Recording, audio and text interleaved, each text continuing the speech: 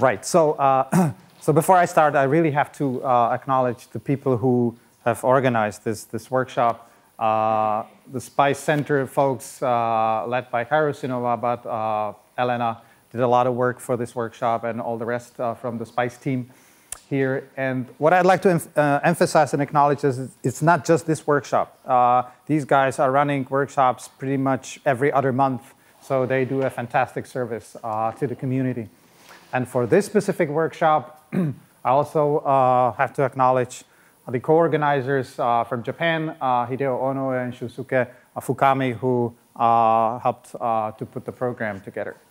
So the workshop is about antiferromagnetic spintronics from topology to neuromorphics. Jairo just mentioned that I will give an overview of the latest developments. I will definitely not now give you an overview of the latest developments, because you guys will give us in these 3.5 days the overview of the latest developments. Instead, what I'll try to do is to present the field from a little broader perspective.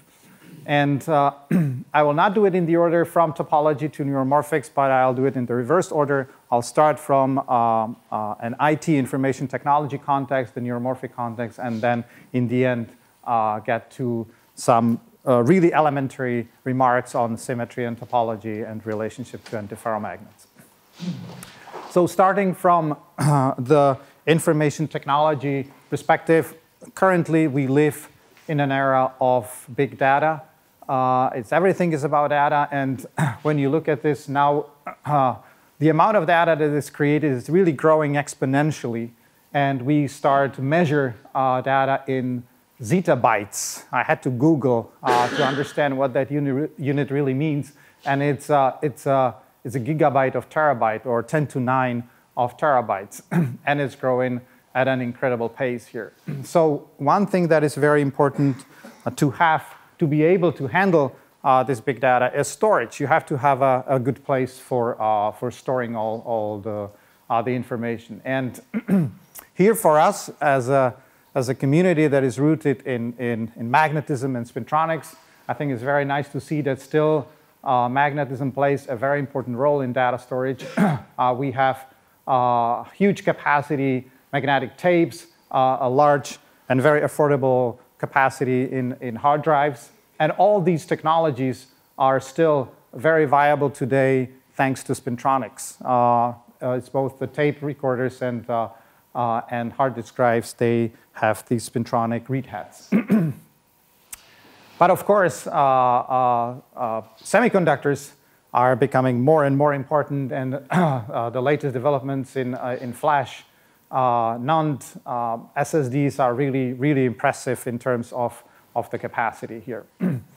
If you think of the other technology for storing data, which was really revolutionary in the 80s or late 70s and 80s to 90s, optical disks here, you might feel that optical recording is kind of falling behind magnetic and semiconductor storage technologies. But one thing that I like to remind us is that optical recording is still around, even if we don't talk directly about optical disks, but just hard drives now. The latest generation of hard disks is, in fact, using a combination of magnetic recording and optical recording. There is a laser that is assisting the writing magnetic data on the drive. So it's definitely, optical means of recordings are definitely still going to be around, not only for these technical purposes, but also because light is the means through which we want to test the ultimate limits in energy efficiency of storing information and speed. So I'm going to also mention in this talk recording not only electrical, by electrical means, but also optics. So this is storage. And the other important thing which you have to do with data now, because you have big data, is to have meaningful means of processing the data, making some sense of the huge amount of data that is now being generated. And what becomes more and more important is moving from the conventional ways of computing into artificial neural networks. And there are two distinct principles to developing artificial neural networks, or neural networks in general.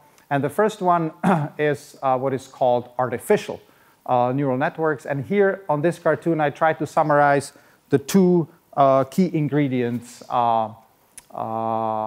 about artificial neural networks. So imagine here that what you want to do is recognize a pattern, an image.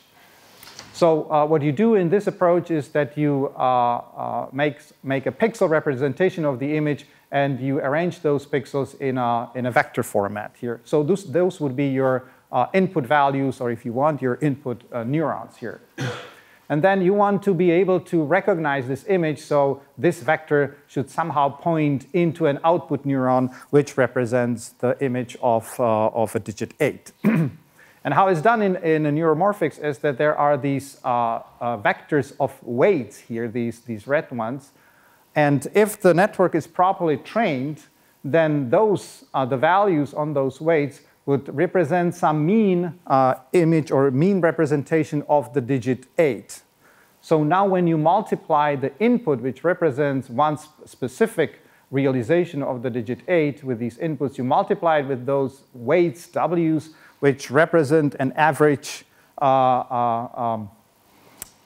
image of digit 8 here, you will have a large dot product output of this because the components of these two vectors have a significant overlap. And so this way, you will be able to recognize that this image represents the digit 8. So the question is then, how do you train the network to recognize these images? Is that you start with some random values of these W's, these weights, and then when you present this neural network with an image, you will see what happens. You do this weighted sum or this dot product, you get the result, and if the resulting value here, you look what is the product of the result and the input value. And if the product has a large value, that means that these two are connected. This input neuron and this output neuron has a strong connection, and so you strengthen the weight. So you change the weight to be stronger. If they are not correlated, if this product is small, you weaken the weight. So, so in this way, you have a very quick and efficient means how to recognize, for example, images. And what you notice here is that actually the math, the algebra is very simple. The only things that you need to know is how to do products and sums. And then how is this implemented in computers? You can still use, and people still use, the traditional ways of computer architecture, where you have these inputs and these weights stored in a computer memory here. And the weighted sum here, or the dot product, is performed in processor. But as you see here, it's the traditional computers, which would have a very complex central processing units, which can do many different mathematical operations. It's actually an overkill, because you just need to be able to do products and sums here. Also, conventional computers have only a few cores in CPU, which means that they can only do a few operations in parallel. But what is needed for neuromorphics is that you do a very simple operations, but you do many of them in parallel, because you do this pixel by pixel multiplication, and also you want to present your network to huge amounts of images. So what is needed for this artificial neural networks is not the best performing CPU or processor, but to have the stuff as parallel as possible. And so that's why GPUs, which have 2,000 medium cores, are now being heavily used for performing this neuromorphic operations. And that's actually been the technology behind the great success of image recognition, language translations that we've seen in the past few years. And Google recognized the importance of doing things in parallel, and develop its own new processor, which is called a tensor processing unit here, which has even more cores, about 30,000 cores. But those are really now very small cores. They can do just the dot product sum. And they are even in single precision, because it's enough for doing this very simple mathematical operation. But what they focus on is to have very fast and very large memories, because what you need to do is really to have your computer ready to do this for a huge amount of input data and for these parameters here. So in all this, whether it's CPU, GPU, or TPU, this is still a conventional standard computer architecture where everything is run synchronously under the common clock, memory, and processor here. But what you saw here in the hierarchy from CPU to GPU and the TPUs is that less and less attention is paid to the processor, which is really changing the way how we perceive computers. Before, everything was focusing on making as powerful processor as possible. Now we see that the processor itself is not so important. What is really important is memory. And people started thinking that why don't we then do the simple computation inside the memory circuit?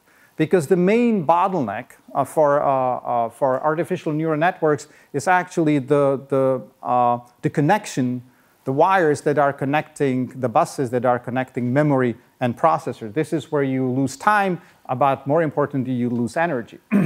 So why not trying to make circuits where this is a memory circuit, these are memory elements, and simultaneously they will perform the logical operation here. So here the inputs would be the voltages in this Kirchhoff's mesh here, and the conductivities of these devices will be the weights here. And what you see here, that just by using the simple Kirchhoff's law, if you present this network, the input voltages with those conductivities, in the end, you will just sum them up, and you will get the output currents, which will be representing exactly this dot product or the weighted sum here. So it's a network in which it's a circuit of memory elements, but that circuit can already perform exactly the simple mathematical operation that is needed for artificial neural networks. So now the question is, what kind of memory elements would fit the best this approach? So let's take a look at what is available now in terms of computer memory technologies. And what we see here is that we have obviously the volatile semiconductor memories, the DRAMs, and the embedded SRAMs memories here. But what would be very nice is to have some other alternatives. Alternatives that are, first of all, also non-volatile, like the storage media here. And also memories that will provide more than just two values. Because if they were supposed to represent those weights in our artificial neural networks, it would be very good to have multi-level state memories. So first, the non-volatile part here, we now have two front runners, alternatives to semiconductor memories. One is a ferromagnetic magnetic random access memory here, and this is the phase change random access memory. And if you wonder why these two technologies based on ferromagnets or based on phase change materials are really the front runners, I think it's because they are both based on something which has been already developed for 50 years or maybe 40 years in the optical storage case. So the phase change memory, it's a solid state memory recently introduced by Intel, but it uses the same material basis as the optical disks. And hard disk and magnetic random access memories here use ferromagnetic material just as magnetic hard drives. But these two guys are not the only ones. They are the only ones which are considered or which are now trying to complement or maybe later replace main computer memories in computers. But there are also other non-volatile memory technologies which have commercial products. Maybe not in the main computer memories, maybe just in simple EPROMs here, but they are on the market. And they are these conductive bridge or these resistive random access memories.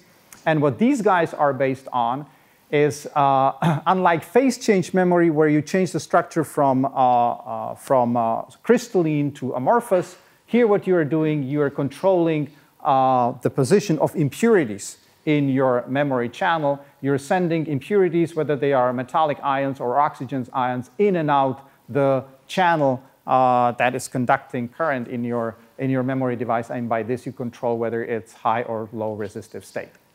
So we have these non-CMOS resistive memory alternatives to semiconductor memories, and what you see here, all of them are resistive. So basically you store the information in the memory in the change of their conductivity or resistivity. So they are automatically very well suited for making these logic in-memory type of devices. So let me now just give you a very quick snapshot of what can be done in these multi-level memories. So here is an example of a phase change memory here, where you see that you can control the resistive state of this memory going towards the higher resistive state or going towards the lower resistive states. That means higher resistive state mean more towards the amorphous phase, and lower resistive states more towards the crystalline phase here. And this is controlled basically by delivering energy or heat into the system and controlling whether, while you delivered the heat pulse, after the pulse, the system went to the crystalline phase or to the amorphous phase. So basically the switching is unipolar. You do not have to change the direction of the writing current. You just write in the same direction and just control the amount of energy that you deliver to the system. Then we have the ferromagnetic based memories here. And also here you can see that they can store more than 2 bits in the memory element. And the operating principle here is that you are switching those ferromagnetic domains one by one. Or if you want, there is one type of ferromagnetic domain, and it increases in a gradual manner as you keep pulsing the memory. So in this way, you can store multiple states. And then the switching in this case is bipolar, because for one current orientation, you're preferring one type of ferromagnetic domain, and for the opposite current orientation, you are preferring the opposite ferromagnetic domain. Then when we talk about these resistive devices, they are also bipolar, because for one current direction, you're pushing the impurities into the channel, making it more conductive. And for the opposite direction of the writing current, you're actually pushing the impurities back from the channel and making it more resistive. And as you see, you can also do this in a gradual manner. So you can store more than 2 states. You can store multiple states. And here, the last example I want to show is a multi-level antiferromagnetic memory. And in antiferromagnets, in principle, you can do also this type of multi-level recording, that you progressively switch more and more of antiferromagnetic domains. But there is another principle which I wanted to highlight here, that you can have multi-level switching in magnets when you have maybe just a single domain, but you have more than one easy axis. So that you can switch your ferromagnetic or antiferromagnetic system maybe in a single domain state, but when the order parameter is pointing in a metastable or stable state in different crystal directions. So here is an example of a realization of such a multi-level antiferromagnetic memory using this ferrite insulating antiferromagnet and platinum on top. In the beginning, I mentioned light. So we can control all these memory devices, or virtually all these memory devices, not only by electrical pulses, but also with optical pulses. And as I mentioned, this is also very important scientifically, because with optics, you can deliver ultra-short pulses. So you can test what is the shortest reaction time of your memory technology. And also by this, you can test the ultimate energy efficiency, because obviously when you make your pulse shorter, you should spend less energy for writing. And again here, I'm showing that in virtually all these technologies, you can do also optical writing. So this is phase change memory, where you can just deliver, instead of the heating current pulses, you deliver heating laser pulses to control the switching between the crystalline and the amorphous phase here. It's in the electrical counterpart, it was unipolar. And that means for the optical recording, you don't have to control the polarization of the light. So it's polarization independent switching. What you just control is the intensity of the laser or the length of the pulses. In ferromagnets, you can also, and here, as you see, you can also do the multi-level switching, where you pulse it multiple times and your memory level increases gradually. The same can be realized in ferromagnetic memories, where again you progressively change the volume of one of the domain with respect to the opposite domain here. And again, you can also do it with laser pulses. But in ferromagnets, we really want to control the direction of the magnetic angular momentum. So in current switching, we had to do it by changing the direction of the electrical current. What we do in optical recording now, we control the direction of switching by changing the circular polarization of the optical pulses, because circular polarization contains an information about angular momentum. So for one circular polarization, one domain will be preferred. For the opposite circular polarization, the opposite domain is preferred. Now, for the resistive memories, I could not find any optical recording papers or research, and I think it's quite understandable because here electrical pulsing works. Basically, you are just shifting by applying electrical voltage these ions back and forth. And it's hard to imagine how you would do that optically, controlling the directionality of those charged ions in their motion through the channel of the memory. So these are probably not useful for optical recording, but antiferromagnets certainly are. So in antiferromagnets, when you do optical recording, you can also do, again, the same principle. You would progressively switch more and more of these of one type of antiferromagnetic domains with respect to another type. But what has been recently identified as another potential switching principle, which works particularly well, could work particularly well in antiferromagnets, is to have some sort of a hybrid between a magnetic memory and a phase change memory, where you control the resistive state by changing the type of domain structure that you have. Let's say in the ultimate limits, changing it from a single domain into a texture of a nanoscale domains in your system. And so this one would then, in analogy to the phase change memory, represent the resistant state. And now, because you are not controlling in this switching the, let's say, net direction of your magnetic order parameter here, this type of switching can be also polarization independent, just like in the case of the phase change memory. In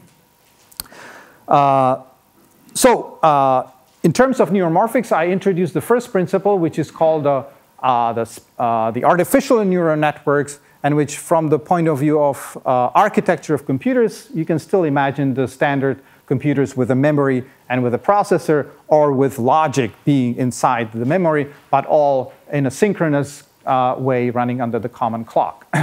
The second principle of developing neural networks is the so-called spiking neural networks, which, as far as I know, there are no commercial products in this type of neural networks, but they are really heavily explored both in the CMOS world, but also in our non-CMOS world. So first, one slide about the basic differences or basic principle about the spiking neural network. They are different from the synchronous ones in that they now work with individual spikes, which are asynchronous, which means that neurons, input or output neurons, they emit or receive spikes basically at random times whenever the value of on a specific neuron crosses a certain threshold. This neuron will fire a spike, an impulse, current impulse, independent of the clock or of the firing events on the remaining neurons. And this is believed to be one of the reasons why human brain is so energy efficient, because using this asynchronous way where you only spend energy when you emit or receive spike, and you don't spend energy on every cycle of your processor or your memory, is the way how to save energy. And there are two basic principles of the operation. One is analogous to the weighted sum that we saw in the artificial neural network. But here what the neuron does is the so-called leaky sum and fire. Leaky means that there is an input spike coming to this neuron, and now it depends on the delay between two spikes whether the level on the neuron will increase or not. If the delay is too large, then in fact, because of the leaky character, the neuron will forget about the fact that there was a pulse long time before, and its value will not increase. Only when the spikes are closely separated in time, then the level on the neuron will increase, eventually passing a threshold and firing. And the other one is the learning. How does the learning work in spiking neural networks? Here, what matters is the time separation between firing of a post neuron here and the pulse from the pre-neuron. So the question is whether the pulse from the incoming neuron here, whether in time is correlated with the pulse that is generated by this post neuron here. So if the two pulses are not very far apart in time, the network thinks that they are correlated, and it will strengthen the synaptic weight here. But if the two pulses are far apart, the network thinks that they are not correlated, and then the weight will not be increased here. In CMOS, there are realizations of these spiking neural networks. There are even large integrated circuits, but I think they are still mostly experimental. And what they use here, so this is the big difference from the standard architecture of computers here, that the individual components on these integrated circuits are not anymore processors and memories, but they do represent the individual components of a neuron. So we have this leaky sum and fire, which is represented by a capacitor here, and then we have a synapse. And in synapse, in the CMOS circuits, the synapse is really outsourced, and it's usually represented by an SRAM here with different values for the synaptic weight here. So the question is whether with our non-CMOS technologies we can do some alternative representation of the leaky sum of a neuron, and also if we can do a more realistic representation of the spiking time-dependent learning of the synapse. And so again, here is just an example that there are first attempts to do this in all these kinds of memories: phase change, ferromagnetic, resistive, and also in antiferromagnetic. So here, what you see is this spiking time-dependent plasticity function of a synapse here, and this is the leaky sum and fire neuron. And the principle is how these devices operate, because they have to get somehow the time dependence in the game here. And so there are two ways how to do it. One is to use transient heating.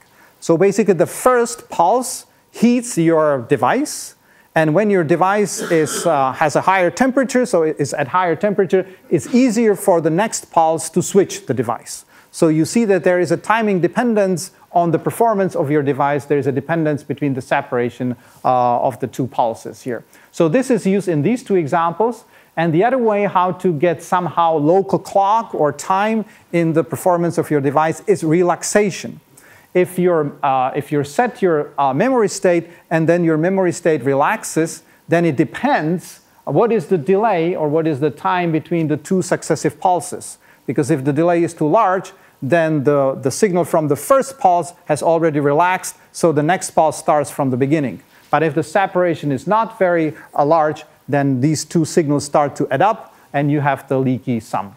And as I showed here, in all these technologies, you have representations of these spiking functionalities here.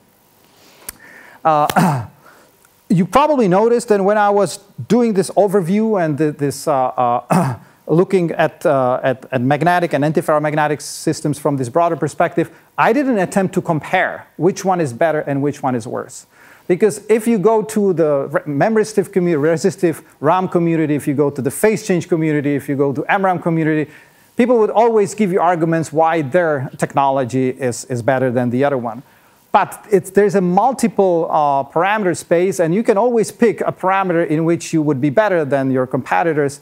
But the question is whether this is the key parameter, and how about the other parameters? Are you also outperforming the competitors in the other ones? And I think, you know, the jury is still out there, and the message for me, at least, is that OR are very legitimate candidates to explore for neuromorphic computings. And for us, for the magnetic community here, I think, you know, magnetic devices have a lot to contribute here. But there is certainly not a time now to make a clean statement that one type of technology clearly outperforms the other one. When it comes to comparison, there is, however, one advantage, which is on the memories which are based on structural changes. And it is that when they look at their physics principle behind the switching, they can be quite sure in 99.9% cases that their origin is really structural and not magnetic.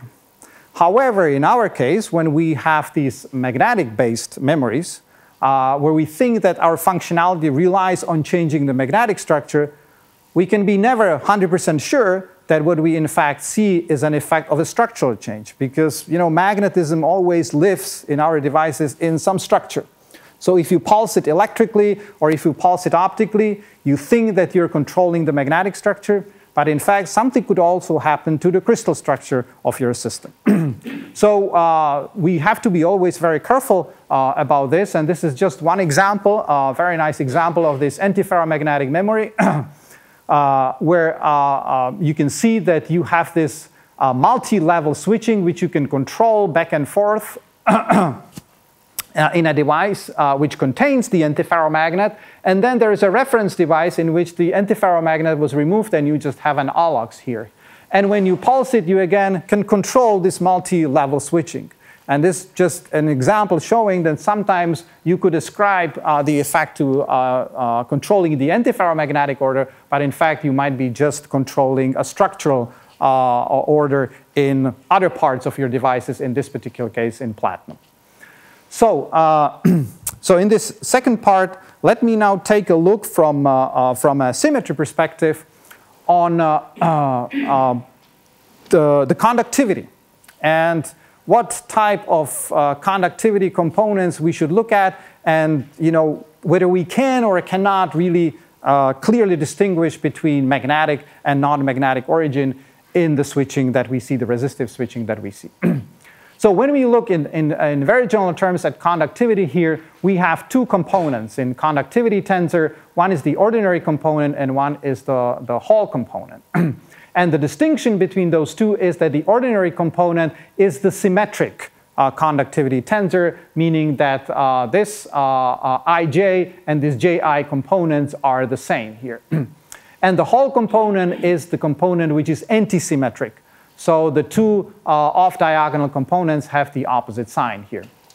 Now, when you combine the symmetry and antisymmetry property of your two components with Onsager relations, what you get is that the ordinary conductivity is even under time reversal.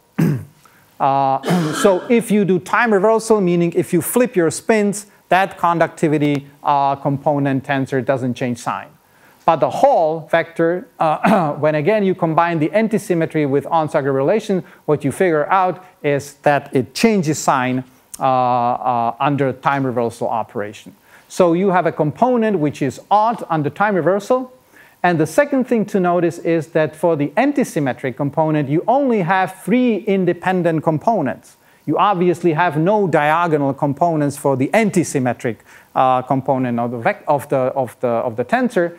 So what it means that if you have only 3 components, you can arrange those 3 components in a vector, in a 3-component vector. And that's very important for the symmetry considerations about the Hall effect, that the Hall effect, in fact, is something like a vector, or if you want more precisely, a pseudo-vector. A pseudo-vector is the type of vector which doesn't change sign under space inversion here. So we have these two. We have the ordinary component, which is even under time reversal, so basically it's insensitive if you reverse the magnetic order. And then you have the Hall component, which is very sensitive to when you reverse the magnetic order. So which one would you pick when you want to be sure that what you measure is of magnetic origin? Obviously, you would pick the Hall effect, because that's the one which is really sensitive to the magnetic order. But can we do it in antiferromagnets? So let me just pick the simplest representation of a two sublattice collinear antiferromagnet here. So if I have two sublattices, so this would be the two antiferromagnetic moments forming the unit cell here, and then I just periodically copy the unit cell of these two antiparallel moments here. So I have my Hall effect for this arrangement, and then I do the time reversal. When I do the time reversal, it means that I just flip all these individual moments here. And when you compare these two, they are different, right? So I just flip the moments. These two lattices look different. So I would expect that I can measure Hall effect. And under time reversal, the Hall effect has to change sign. So this representation would have a plus Hall effect, and this one will have a minus sign here. But the problem is that, look, imagine what happens when I do a space inversion on this very simple antiferromagnet. So when I do the space inversion around this point here, on this state here, I get here. I just put this atom here, and this is my resulting state. But when you compare this one with the original one, they are the same. But space inversion on a Hall effect does not change sign. It's a general rule that if you do the space inversion on any linear response, you don't change sign of this coefficient. It's because when you do space inversion on current, you get one minus sign. Space inversion on the electric field gives you another minus sign. Those cancel out, so the conductivity coefficient cannot change sign under space inversion. So I did space inversion here. My Hall coefficient doesn't change sign, but I am here at these are the two identical states. So plus Hall has to be the same as minus Hall in this case. Hall must be 0. So in this very simple collinear antiferromagnet, Hall doesn't exist. And there are, in fact, many of these collinear antiferromagnets which have this property that, in fact, if you do time reversal and space inversion, you recover the original lattice, magnetic lattice, so they have the so-called PT symmetry. Copper, manganese, arsenide, manganese to gold were the materials in which many of the antiferromagnetic spintronics have been performed, and they have exactly this property here. So what can we do? The only thing we can do is to use the other component, this symmetric, the ordinary resistance, because the Hall is not available. And so what do you have then at your disposal when you just rely on the ordinary, even on the time reversal component? You can still be able to detect something happening to your magnetic order, because obviously when you reorient your magnetic order parameter with respect to your lattice, pointing in one direction or pointing in another direction, not by 180 degrees, but maybe by 90 degrees, the electronic structure could change, and you should be able to see some changes in the ordinary conductivity. But there is one necessary condition. The necessary condition is that something has to link the coordinate system of your spins with the coordinate system of your orbital part of your wave function, or that means of your crystal. If these two things are not coupled at all, if you can rotate your coordinate system of your spins without noticing it in your crystal part of your system, meaning that there is no coupling between the spin and orbital part of your wave function, then you cannot see any difference when you reorient the spins. And typically the strongest coupling between the spin and the orbital part of your wave functions is provided by the Dirac spin-orbit coupling, the relativistic spin-orbit coupling, but that coupling is typically weak. So it also implies that this anisotropic magnetoresistance typically is not a very strong effect. What we saw already or mentioned that there is another way how we can write information in magnets, in antiferromagnets in particular, and that is changing them from this heavily ordered, or let's say single domain state, into a heavily disordered multi-domain wall state here. Now, in this case, I am not controlling the net magnetic order vector. I am just changing the magnetic order structure here. So I am affecting my order on the level of its exchange interaction, because I'm really making a magnetic disorder. I'm disordering the magnetic order. and magnetic exchange is of Coulomb origin, it's very strong. So in this case, you could in principle expect that the changes in the conductivity could be quite large because they would correspond to the strong magnetic Coulomb exchange instead of the weak spin-orbit coupling. But of course, again, an important check is that this is an ordinary resistance. So if your writing pulses, electrical or optical, did something to the magnetic system, they could have also done something to your structure, to your crystal order structure. And the crystal order structure is also arranged by the Coulomb interaction, by the strong Coulomb interaction. The magnetic order, the crystal order, they both are due to the same Coulomb interaction. So these are also potentially strong effects, and they can compete each other. So from here, it is very important not to rely entirely on the electrical resistive signal that you see in these devices, but do an imaging. You have to also look carefully what is the domain, magnetic domain structure by some alternative imaging means to really be more sure that what you observe in the electrical experiments is indeed of magnetic and not of structural origin here. And one of the techniques, and there will be several techniques discussed in this workshop, is to use X-ray linear diachroism technique. Now, linear diachroism, in fact, is an optical or X-ray counterpart of the DC anisotropic magnetoresistance. So you might think I'm not gaining much. Again, it's the same type of principle here where I could be misled by structural effects. But the advantage of having this X-ray realization is that I have spectroscopy and I can focus on absorption, X-ray absorption edge of specific elements in my structure, in particular on the magnetic elements. And then I am more sure that what I observe is coming from the magnetic part of the crystal, and it corresponds really to magnetic domains. And we will see images of corresponding to both this net reorientation of the Néel vector in these systems induced by electrical switching, or images of this domain fragmentation. But again, this is only one technique, and we will see that there are more, and maybe also laboratory techniques where this can be done. So in the last 5-7 minutes, let me just come back quickly to the Hall effect. Maybe we missed something. Maybe we discarded the Hall effect up front too quick. So what do we need for Hall effect? For Hall effect, what we know from ferromagnets, we thought that we need a net magnetic moment. It was quite natural to think in these terms, because a net magnetic moment is also a pseudo vector.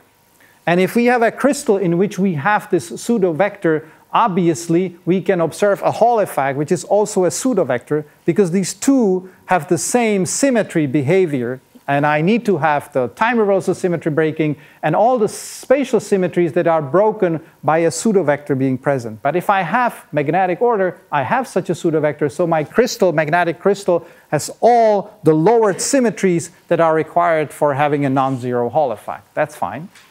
But maybe it's not that entirely obvious, because we already saw it in anisotropic magnetoresistance. Imagine that I don't have this link that couples my coordinate systems of the spin with the coordinate system of my orbital wave function of my crystal.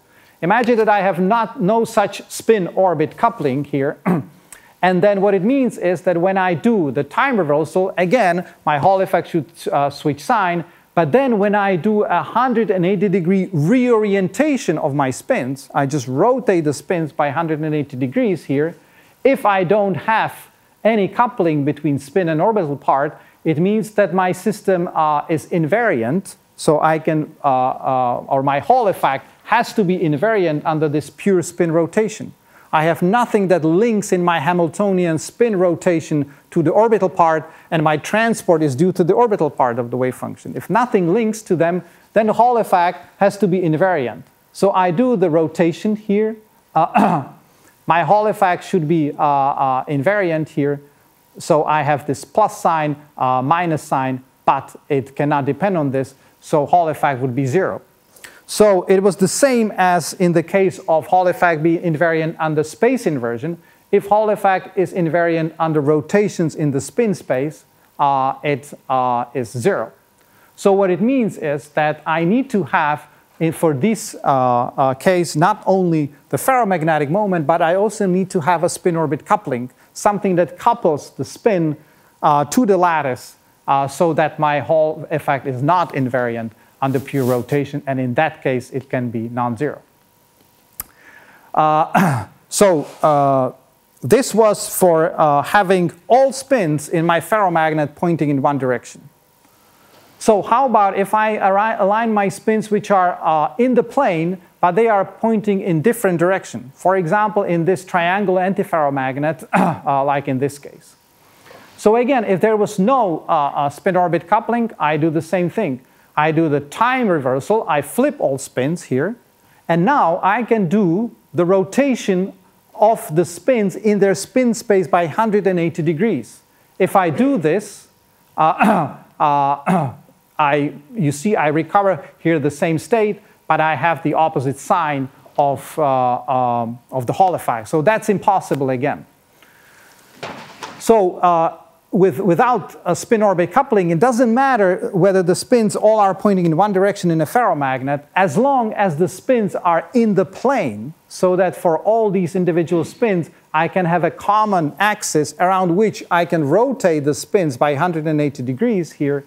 If I can do this, and if there is, if my Hall effect is invariant under this pure spin rotation, the Hall effect disappears. So also in this non-collinear state, I need to have a non-collinear but coplanar state. I need to have spin-orbit coupling. But okay, let me bring the spin-orbit coupling in, like in a ferromagnet. But what you saw here in this arrangement was that in fact this was an antiferromagnet with 0 net moment. So the question is, do I need the net moment to have an anomalous Hall effect? And what you see is that because of this non-collinear structure, if I would think of having this PT symmetry, which was killing the Hall effect in the collinear one, so let's take a look. Let's put this point here and try to do the time reversal and the P. And you see that this is now broken because the spins are pointing in different directions. So if I do the space inversion, I cannot, and the time reversal, I do not recover the same state here. So in this case, I do not have this PT symmetry that killed the anomalous Hall effect in the collinear state here. And in fact, I can check that I don't have any symmetry that would kill my Hall effect, even though there is no net magnetic moment. So there are real materials like manganese-3 iridium, which have exactly this arrangement of 3 fully compensating or nearly fully compensating spin sublattices here. They have no PT symmetry, and they have no other symmetry that would kill anomalous Hall effect, so the Hall effect is allowed. So now we have an antiferromagnet. It can be a fully compensated antiferromagnet that has anomalous Hall effect. And so finally, let's go back to the original one, to the 2 sublattice antiferromagnet. And why I'm coming back to this, because there are a few examples of these 3 sublattice non-collinear antiferromagnets, but only few. But there is many collinear 2 sublattice antiferromagnets. And here the trick is that, and again we will hear about that a lot during this conference, is that even with the 2 sublattice antiferromagnet, you can do just this simple trick by adding an atom which is shifted of this PT center of symmetry. You shift this, occupied by an atom, could be non-magnetic, and suddenly you kill the PT symmetry. And then if you kill also all the remaining symmetries that are required for Hall effect, you can have Hall effect even in collinear antiferromagnets. So to summarize now here is that in collinear ferromagnets or antiferromagnets, we can have this anisotropic magnetoresistance, we can have Hall effect here, but in the collinear systems, all rely on the relativistic spin-orbit coupling. So you would think that these effects would be always weak. Well, we will also hear during this conference that this is not always necessarily the case, because if you combine into this physics certain topological effects, if you happen to have topological features in the electronic structure under these symmetry conditions, then these topological effects, being having Dirac fermions or having wild fermions in the systems, can actually hugely enhance the magnitude, even though you have the effects originating from spin-orbit coupling in these effects. So originally, you think that spin-orbit coupling always makes these effects small, and it's really the case in most of the realizations where you have trivial electronic structure. But if you would have topological features in the electronic structure, even these effects can become large. And another approach how to enhance the resistive readout effects is to rely, instead of the weak spin-orbit coupling, to rely on the much stronger exchange coupling. And we know how to do it in these ferromagnetic systems is the giant magnetoresistance, where you, instead of having a single layer magnet, you have 2 layers, one being a reference and the other one the recording one. And they are also odd under time reversal like Hall effect, but they rely on the exchange coupling. So that's why they can be much stronger than the ordinary or the normal Hall effect. This is very well known for ferromagnets, but now, and there might be some discussions also here during this workshop, also this Hall effect containing antiferromagnets in principle can have also spin polarized currents, and with this you can start thinking of making a giant magnetoresistance. And on this side here, as already mentioned, another way how to exploit exchange interaction is to break your single domain system in the plane into multi-domains. And if you look at this, in some sense, it is similar to these giant magnetoresistance stacks, only you now create these very narrow domain walls. Instead of the vertical direction, you create them in the horizontal direction in the plane. And that can also potentially lead to high signal, something that will be also discussed in this conference. So thank you very much for your attention.